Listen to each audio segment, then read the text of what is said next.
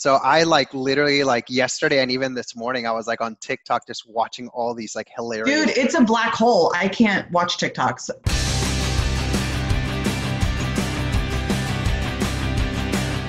What's up, everyone? It's Andrew Bermudez, co-founder and CEO of Digsy. If you want to dual lend more deals on your commercial real estate properties, go to getdigsy.com and sign up. You can start listing for free. I've got my wonderful co-hosts, Bucky and Natalie. What's up, everybody? So Natalie, can you tell us a little bit about yourself in like less than like 2 letters? I'm kidding. You can just tell us something that. 2 letters. ABC, you always be closing. There you go. So I'm over at Logic Commercial. I'm a vice president in the tenant rep division with a focus on office and flex tenants in the Las Vegas market. Sweet. Bucky, your turn. Commercial real estate agent, and I'm trying to become TikTok famous. Yeah, and actually, if you're not following Bucky on TikTok, it's awesome. I do have one request. You need to wear that hamburger t-shirt all the time, man. It's not even a t-shirt, it's just like a shirt, that hamburger shirt. I do that every show. Bucky, wear the shirt, please. That's good. Dude, it's the most delicious shirt I've ever seen in my life. I love that. A little odd when I show up to an appointment and I'm wearing the hamburger shirt for the first time and they've never met me before. So that's what I got to bring a couple shirts to the office. Dude, next year I'm inviting you to my 40th and I'm going to pay for your flight along with Natalie's. And if that shirt's not being worn, literally I will lock you in the closet for the rest of the night. Oh my God. It's pretty bad. That's how much I want that shirt. Well, we have wonderful guests here. We have Brittney with CRESA. Tell us a little bit about yourself. Hi, I'm working the West Los Angeles market. I've been in real estate for about 8 years, and I specialize in office space with a focus on tech and media tenants. Awesome. Thank you for that. And we have the amazing Vickey Li, who is an expert in flexible office space solutions. So what's up, Vickey? Yeah, hi everybody. Very nice to meet you guys. So just a little bit about myself. So we are a flexible office space solution company. So based in San Francisco, and last year 2 years ago we also expanded to LA area. So in California we have 8 locations, including 6 in the Bay Area, 2 in the LA area. And so we actually are specializing helping fast-growing tech companies, to kind of like move into a ready-to-move-in office space, and also provide our flexible management services to the companies who doesn't have to, use their current office space. So thank you for that, Vickey. So let's address the big elephant in the room, right? What the fuck happened to WeWork, man? $47 billion? I know. It's not. Come on, Natalie, we're all in commercial real estate. We're all adults. You're really going to fault me for making the F word? I'm not, but that's my client. So I'm gonna steer clear of this entire conversation. Oh, you work with WeWork. I'm gonna duck underneath my desk. Oh, this is getting edited out. All right. So how about those other people? I'm just kidding. So anyway, so that's an interesting thing, right? That's actually pre-COVID that this whole thing happened when they try to go public. But at the same time, it's actually put a little bit of a sting on the co-working solution. So what are you noticing out there, Brittney, as far as like are people even talking about co-working? Does it have a stigma? Like, what are you seeing out there? Right now, it does have a stigma. I think most people, when this happened, because everyone was watching WeWork and potentially that it was, they were doing terribly, they messed up their IPO. And then when COVID came down, it just kind of accelerated a lot of natural processes that were already occurring, like with retail as well, that was going through a big transition.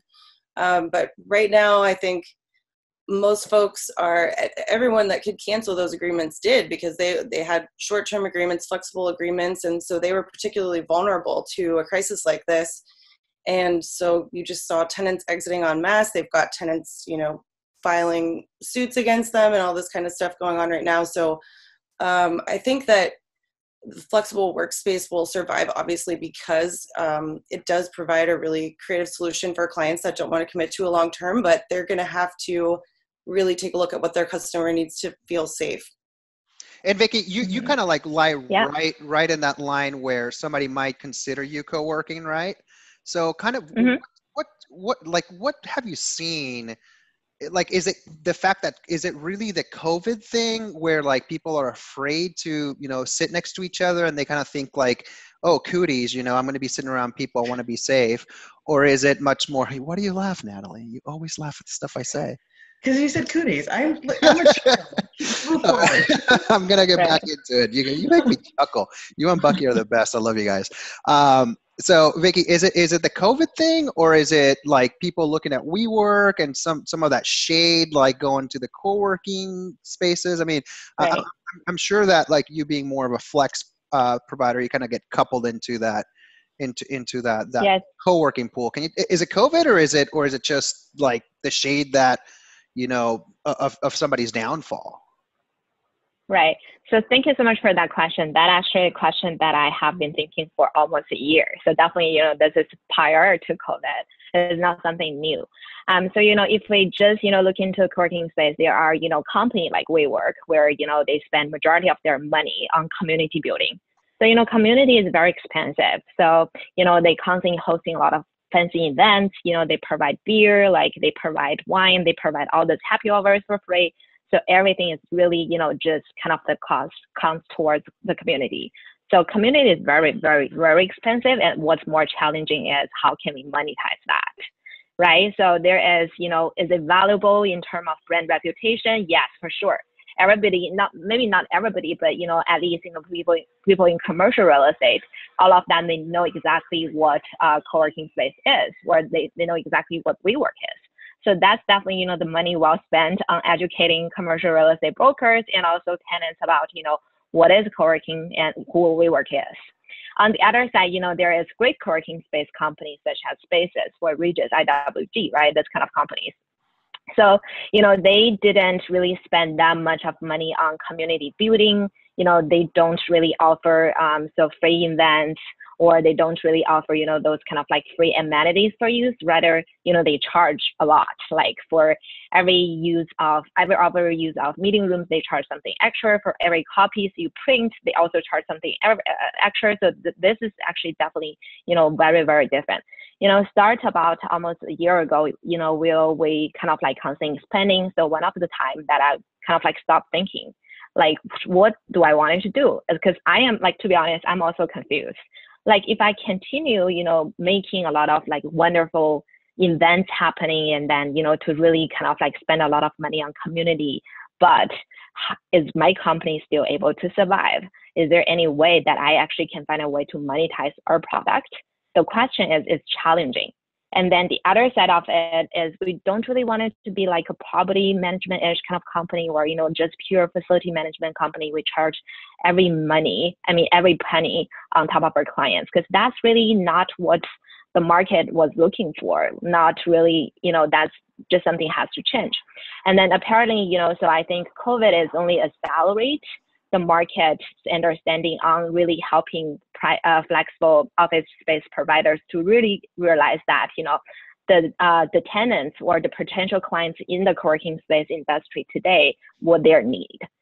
So, you know, it's definitely a change from a community-based where, you know, basically it's a market that WeWork has spent a lot of money on, and then to like a transition of helping the tenants realize that, you know, for doesn't matter if we wanted to call co-working space or flexible office space providers, basically the tenants are looking for a service kind of like based solutions, you know, helping their companies to, you know, get into the right track in term of workspace management.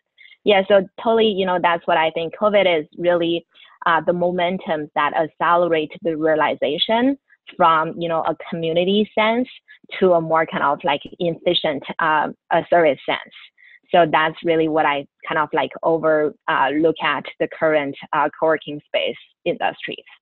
So let's talk about this, because in this podcast, we talk a lot about marketing and lead generation strategies and tools and things that you can do, little hacks here and there to kind of, you know, draw in more tenants, more buyers to either put in your properties or represent. Now, when you're doing all this community events, like I'm sure that's great for branding and exposure. You know, a friend brings a friend, and, you know, next thing you know, they're by the kegerator drinking beer, and they go, "Oh, I need space. I'm going to go to this particular company," right? Or this space. Let's just call it ABC space. what is really the solution? Like, why are they attracted to that? Were they attracted because of the community building, or is it more because, oh, I can just rent a desk, or I can rent more desk, or I get to hang out with my buddies? Like, have you been in the industry of flexible space? Like, have you really nailed down kind of like the 1 to 2, maybe 3, like levers of what like that's really the value proposition for these tenants that occupy these spaces? Like, what really is the value proposition, or what they consider valuable to themselves? Is it the community? Is it the flexibility? Like, what really is it? Like, I'd like to know, the number one, like the thing that everybody says, and then the next thing, and then if there's a third thing there. Can you share that with us? Yeah, sure. I would like to say that there are 2 levels of, community engagement. So one is, really help the decision maker. Normally it's the CEO or, it's the CFO of the companies, right? So when they actually look into office-based solution, especially, in a co-working space industry or flexible office space industry, so they are constantly looking for 2 types of things. One is the service that I already mentioned. The other one is the add-on value community. What do you have? So for OnePiece Work, because, we have 10 locations globally, like we have 8 in the States, we also have 2 in China. So our value proposition is really, helping a lot of like Chinese clients, enter US correctly and also efficiently. So, TikTok is also one of our clients actually. So, we actually helping them. We actually didn't provide the workspace solution to them. We actually provided consultancy solutions to them. So, like that's really on top of the workspace solution, but it's more about go to market entry kind of like analysis on helping, a lot of like Chinese companies really understand the demands of local US market, and also, hopefully by connecting them to the right resources to help them accelerate the go to market entry faster. Companies also vice versa, like Lineback is also our largest client. We actually help them to launch their office space in Shenzhen, which is in China. So that is also, just on top of OnePiece Work, what is our value proposition from that approach? And then the other level of, community events is like engagement is more about like the community events to increase retention rate for the talent by itself. So those people, they are not necessarily decision making, like makers to actually, to make decisions whether they wanted to work in this office or not, because, eventually it's just the company's decision. However, what we can do, by, connecting these tenants in here or talents in the space is really, by one, continue throwing, social events to really figure out, what kind of things they need. For example, Santa Monica, we did a bunch of, social events such as speed dating apparently become one of the most beautiful kind of like, or attractive events locally. However, we did that in Silicon Valley. It's like the vibe is not as much, we figure out that, yeah. So the people are different. Like Santa Monica, everybody is in a kind of like entertainment industry versus in Silicon Valley, almost everybody is coming from engineering industry. Then you probably wanted to throw different kind of events to really engage those people together. And then, we changed topic to something like more kind of like advanced in terms of technology. And then we actually get great feedback from our talents in the space. Like people are just, kind of crazy about what's the future of technology is going to be. And then what about what's going on with the investment world and things like that. So, all this kind of type of events is really to just engage the talents and then to build trust in among those talents to make sure like they trust our community. They feel happy to come into our space every day. They wanted to stay with that company they're working for longer. Natalie, you talk to tenants all day long. So like, what are some of the drivers you see from people wanting to go to like a co-working space or a flexible type setup? Just flexibility, being able to pop in and out. So let's say like in a WeWork model where they're in multiple markets, being able to go in and out and use the space. Obviously the culture vibe that it gives, the amenities that are inside, the ability to have a conference room and invite people to your space, and there's a big open kitchen and fresh tea, and so just really the flexibility would be the main thing, and then the amenities and everything else would be the second. And just it's almost like it's a cool trend to be in co-working space. I have friends that pride themselves even though they're best friends, a tenant rep office broker, that they are in, they're in their co-working space. And then there's synergy there, right? You're with other entrepreneurs. There's a chance to really network and grow your brand. And but those are the main movers. I don't have a lot of clients that are looking for that. I don't know about you, Brittney, but do you have a lot of clients that come to you and say that they're looking at co-working? I think the most often that I'm looking at co-working with a client is when they're not sure about their needs in a certain market and they want to dip their toe in. And the term is a big factor. I would say that's the top factor, because when you go into co-work, you're paying a premium. So it has to be worth it for some reason or another. And most often that is to not commit to a big lease term and decrease the overall office liability in that way. It depends on whether we're talking about a company or just a small group of employees. And now it's more common for companies to hire remotely in other cities. So they may just have a couple employees that need an office in any given city, or one, and co-working makes a really great solution for that scenario. I think the other thing that can be really good is, though you're paying a premium, you're paying just for the space that you use. Often you're paying per head. So if your employee count changes, then your costs go down. So that can be very attractive. That's a really good point. Yeah. And do you find that you're actually taking people out of co-working as opposed to putting them into it because they've discovered the market, they've done their research, they know where they want to be, and so we move them into permanent space? Or do you find that as well?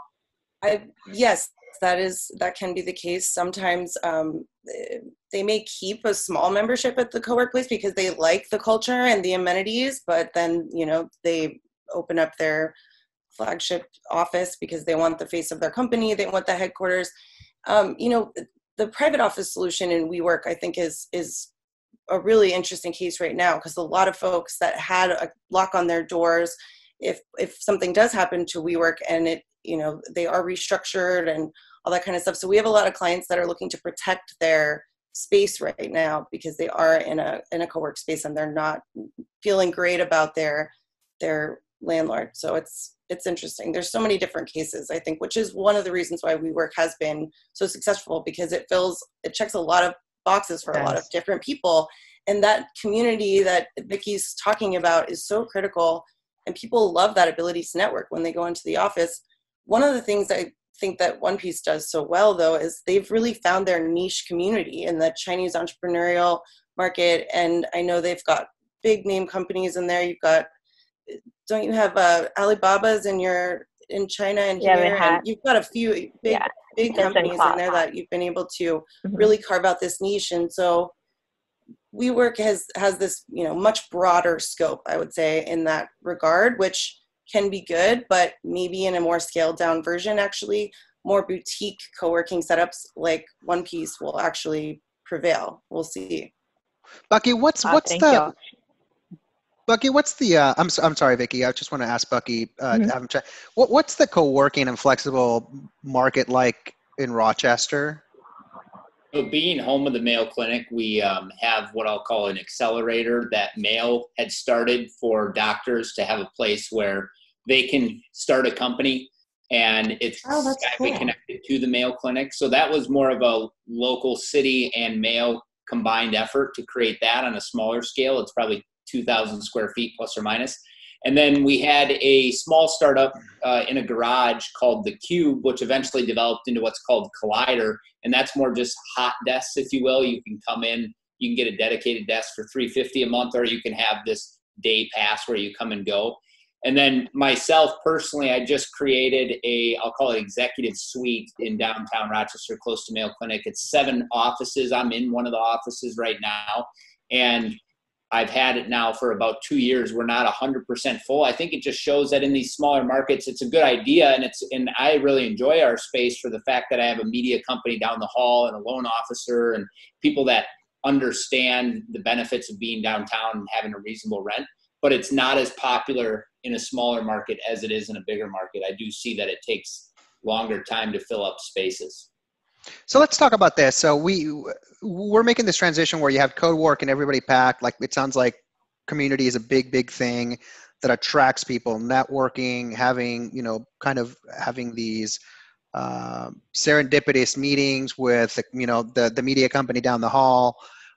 But really what I'm seeing is I'm seeing a change in, as I'm speaking with people, where it goes between just co-working and being all of those community things, even though it seems like it's still critical, to being much more of a flexible provider, where it means I'm seeing more and more companies say, as opposed to you sharing a desk or having just a small part of an office, is actually chopping up a big chunk of office, let's say like 5,000 feet, 6, 7, 8,000 feet. I know that Vickey, that OnePiece has some of these big spaces that you guys are marketing as turnkey spaces for these companies that are unsure what's going to happen with COVID, and they need a short-term solution, right? Whether their lease is expiring or whether they're downsizing, et cetera. So can you shed a little bit of light?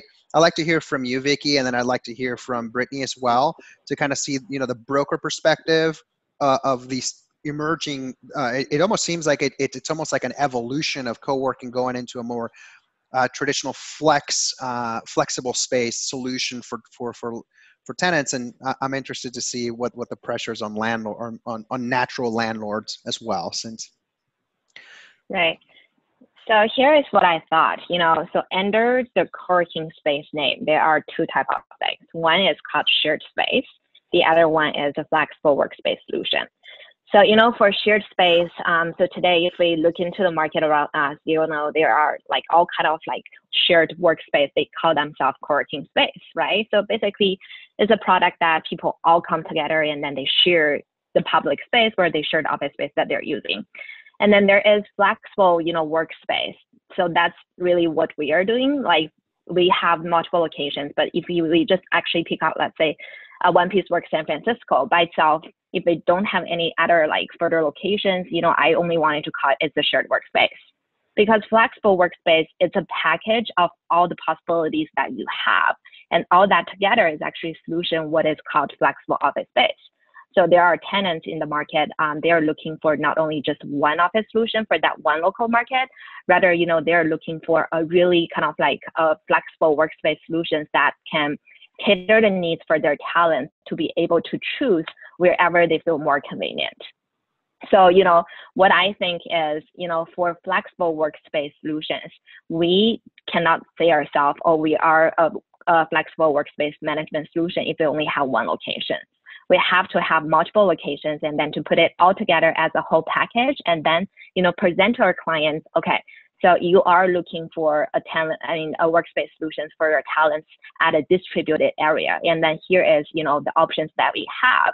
So we actually wanted to engage all this package to you and your clients, your talents. This is really, what the service is going to be look like, rather than, it's just one dedicated kind of like workspace in that market, like people all coming together to work together. Then that's actually a very different concept. Vickey, can you? I want to get clear on this so that the audience really understands this. Yeah. Can you give me a use case? So can you walk us through a use case of a company looking for this? Like, why the package of having several buildings is important to them, and what their area looks like. Do they have their own front door? Do they have their own enclosed area? Can you let's just say, just grab one of the companies who's gone forward with a flexible solution like that. Okay, cool. So I'm very happy to use Lineback as example. So, they started from our San Francisco office. They are one of the most kind of like fast growing tech companies over the past 2 years. So, as they grow out of our San Francisco office, of course, they're too big. We cannot, kind of like take over them as our clients anymore. And then they have to move out. However, for tech companies like them, they constantly looking for office solutions in different markets that they wanted to enter. So we actually become the flexible office providers to actually help them to launch their team in Santa Monica, in Seattle, and also in Shenzhen. Because this is where, they also wanted to come in. This is where their talent is also going to be at. So, rather than them only wanting to, looking for a space in San Francisco, by working with OnePiece Work, like we have multiple locations, we are really catering their needs. We actually offer this entire office space as a product to them, or as a service to them, to really fulfill their needs. So they don't really have to consider where do we want it to go to, which office do we want it to pick the next when we actually enter a different market. So, that's also kind of like collaborate our location picking strategy. We don't just randomly, open locations anywhere that we think is suitable. It's more about, because we definitely, the clients we really focus on is fast growing tech companies, eventually cross-border companies. So our location picking strategy is really kind of like following where this company is wanting to go. That's where we wanted to go as well, because we are part of the solutions or services to them. So basically, you're dealing with one vendor, the flex space provider. You need to expand to different markets. They may outgrow your San Francisco facility, but they're looking to expand in Santa Monica or Shenzhen, and they're able to go to you, and then you're able to just kind of like turnkey it so they can focus on work, and then your team works with their team to deploy that additional physical real estate for the additional talent that they're hiring. That's super interesting, Vickey. That's really cool. I'm gonna look you guys up. I really like that. And Brittney, I think.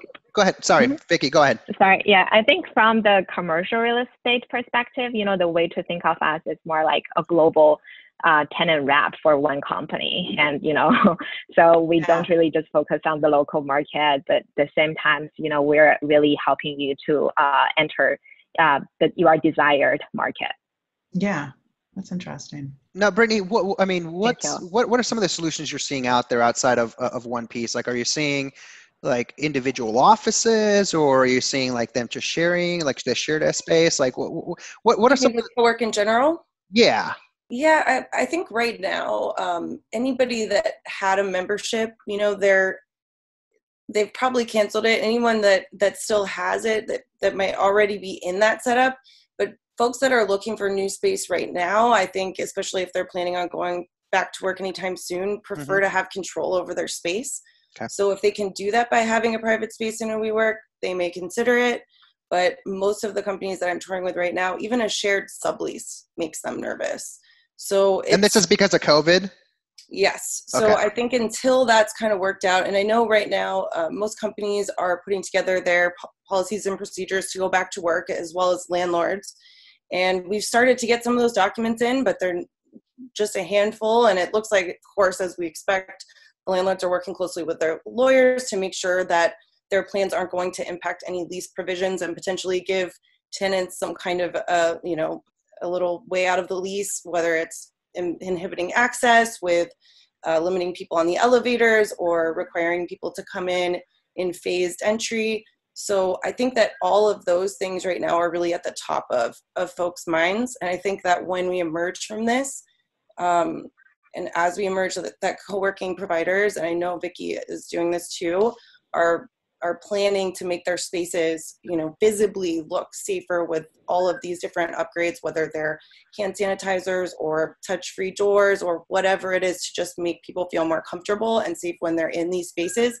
And once the word gets out and people start to actually feel that way, that it will recover. But I think for the moment, people are a little bit nervous because they just don't know what it's going to look like.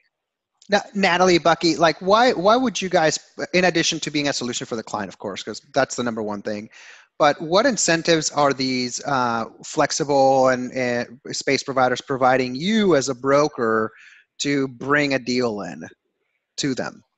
They have heightened commission splits here in Las Vegas. So the commission is more than you would make on an average lease term in terms of the amount per square foot. But obviously I'd rather do a long-term lease of larger space, but here they do incentivize through just commissions, a heightened split. Got it. Bucky? In a small market, at least my experience, there's no incentives. They don't even offer commission. And for the fact that it's such a small market that people are going to find it if they were to go to Google, and so they don't feel that they have to offer it. And so, not to say I wouldn't try. Personally, out of the space that I own and operate, have a master lease on and then sublease spaces, I would offer it, right? But I don't have, because of the lack of demand, I don't have a lot of brokers knocking at my door. But I think the local community of brokers would definitely recognize it and be happy to compensate them for their time.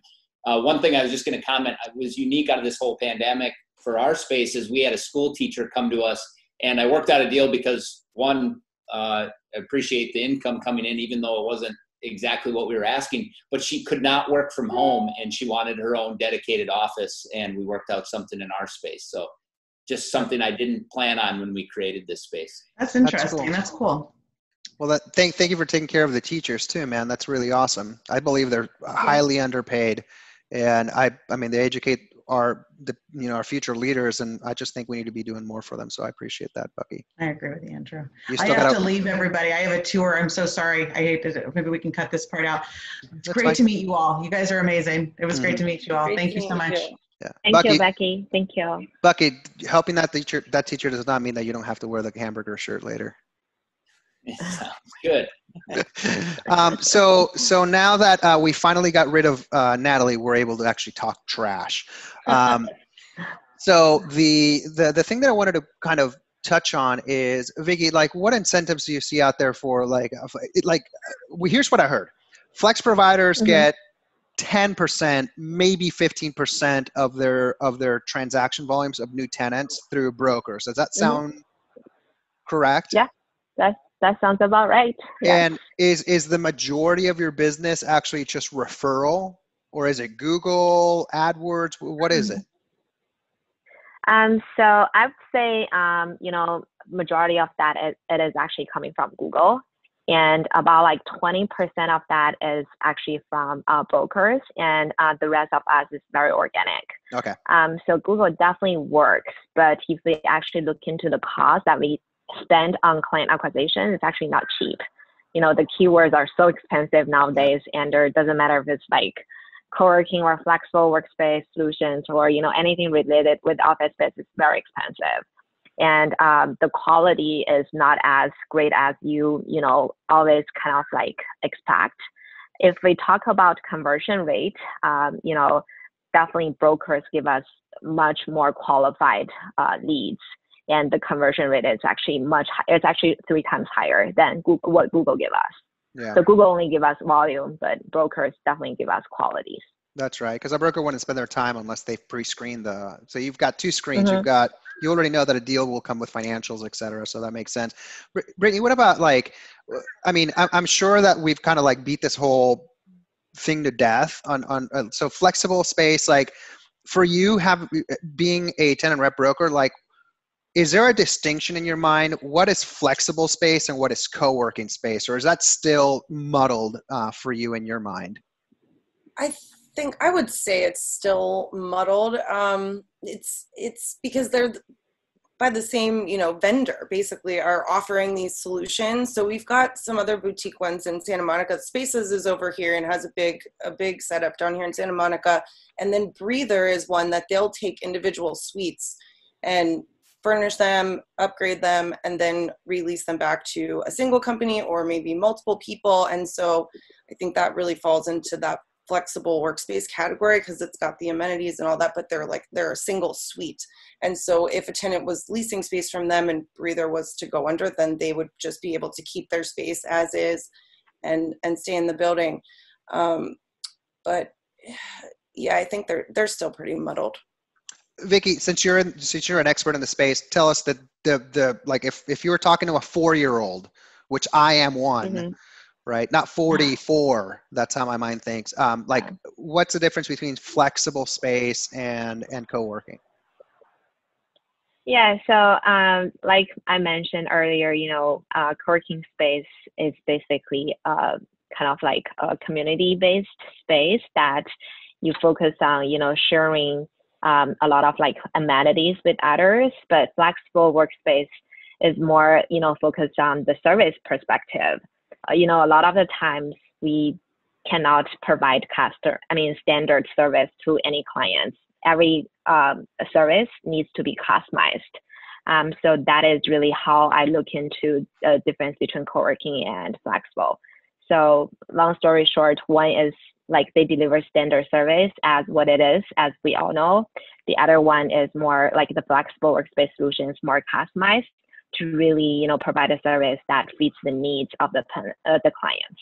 So does that mean, for example, when you're sharing space, you might have 2 people in a long desk, right, standing 6 feet apart, or not standing but sitting, unless they've been drinking a little bit too long during the community event.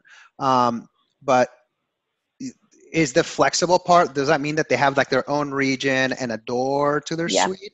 Okay, so one's Yes, enclosed in a totally. larger space. The other one is come over here and have COVID with me, right? I'm sure it's not that. On a serious note, it's not, because everybody's taking precautions to I make sure know, that people don't get sick. for sure. But Andrew, so that's exactly what I was talking about earlier with the folks that are in, flexible workspaces now. Like we work with a lock and a key, and they've got their private office, and those I think will rebound a little quicker and will be easier to refill when tenants are out looking for new space. So let's talk about this. Let's go to the broker side. So thank you for sharing all of that, Vicky. So, I mean, people are saying, is it a right time to cold call prospects? Is it, how do we get in touch with people? Are transactions happening? And you were sharing with us a little bit before this podcast / vlog.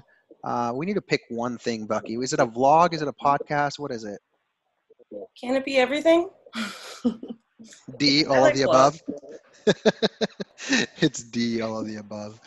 Yeah, it's an interesting time out there. I mean, there are still deals happening. There's still tenants touring, but in far reduced volumes. Everyone's kind of expecting a flood of sublease space to hit the market at some point. We've been tracking it. There's been a negligible uptick, but not anything significant.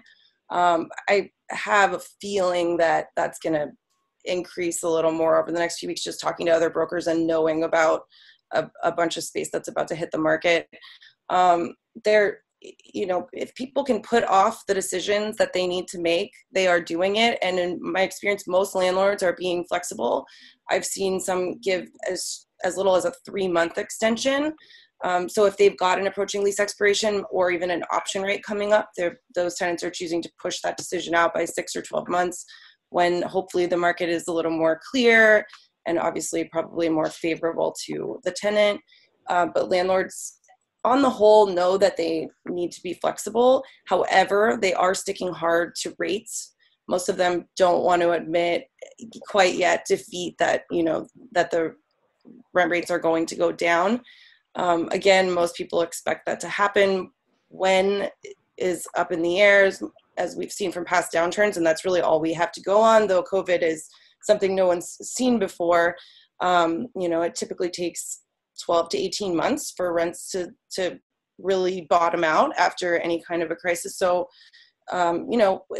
it's interesting out there. And I think it's a safe bet if you can to put off your decisions if you're able to, because making a long-term decision right now is obviously not ideal.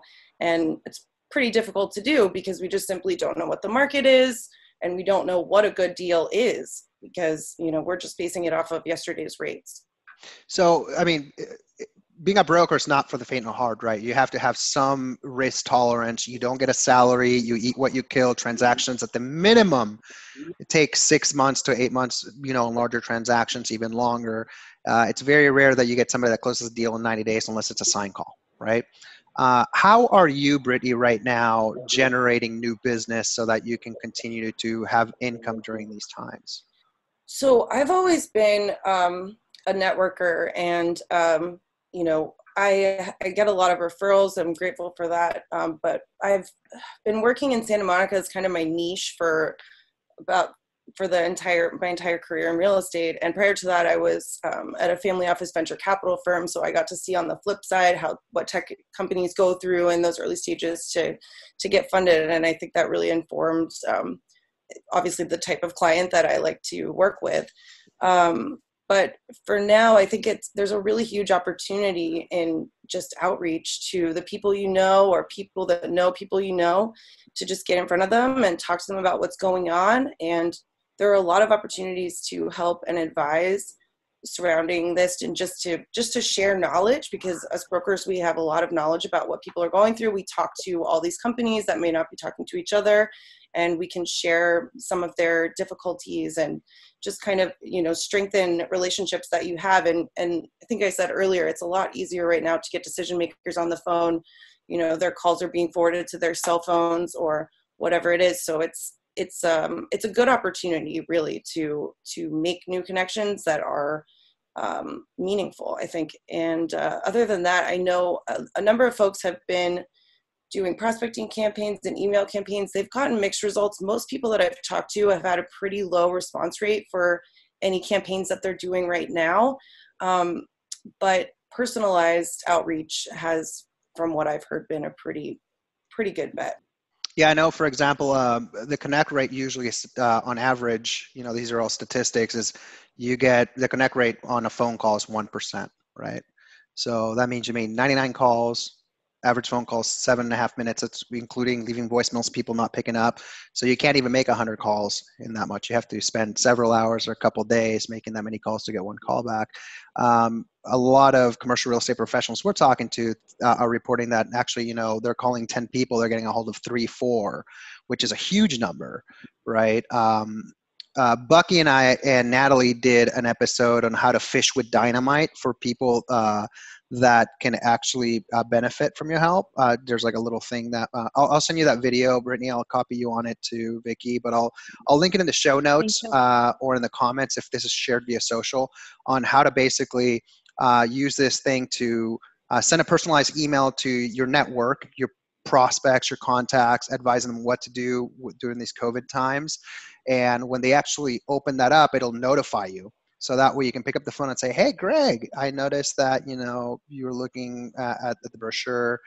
Do you have any questions? Just wanted to assist. Oh, no, I don't have any questions. Great. But most likely somebody will want an explainer on it. You can actually add your own logo and things like that. So that I'll put the link below so that you guys can access that. That's completely free. Just feel free to rebrand it. I think you guys will find it really, really valuable. Bucky. And I agree with you. I just wanted to be clear because it's a lot easier to get them on the phone, and people are being really personal right now. They're talking about their families, their kids, what they're going through with, homeschooling. And so I think that that's another good opportunity, because when people are willing to talk, they remember you if you're able to make that connection. And Bucky, I mean, you're an anomaly though, because you do freaking professional grade videos and drone videos of properties and TikTok and all that stuff. Like, what's been sort of, without giving away all your secret sauce, I'm just kidding, give it all away. What have you found that has helped you in transaction generation during this time? Is it just simply your network and people know you from social media and just being in a small town, you've done deals with everybody? Or what advice do you have for an audience who are, struggling to generate deals during this time?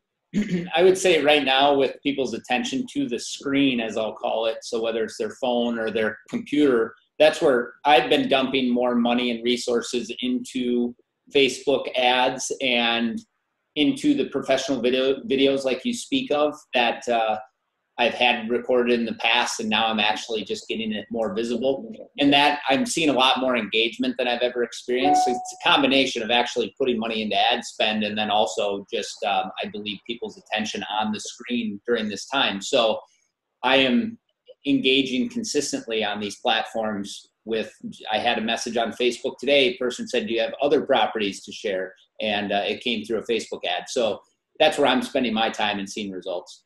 And by the way, Vicky, Brittney, if you guys haven't seen the stuff that Bucky puts out, it is crazy. I'll email it to you. I'll also link it on the show notes and in the comments section if this is shared on social media, because one, you got to start following him on YouTube, because apparently I've been missing out with he's TikTok. They look, it like literally looks like $1 million listing, Rochester, Minnesota. Wow. For commercial real estate. It's fantastic. He does great work. So how can somebody get a hold of you, Brittney? Email, cell phone, Instagram, Twitter, LinkedIn. Could you mind sharing your I will share all of it. Okay, great. So go ahead and send us that. We'll link it in the show notes. And Vicky, where can they find you and your company? LinkedIn is the best. I'm on LinkedIn all the time, just as you. I literally can see you every day. So that's great.